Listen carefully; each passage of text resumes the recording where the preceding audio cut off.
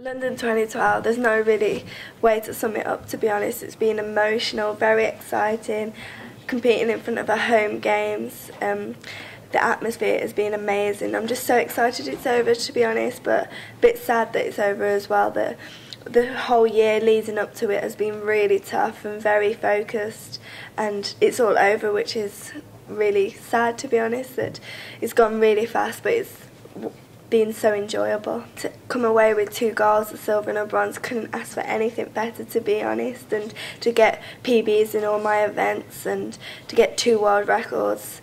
Yeah, I've been so excited and I can't believe that I've coming away with those medals.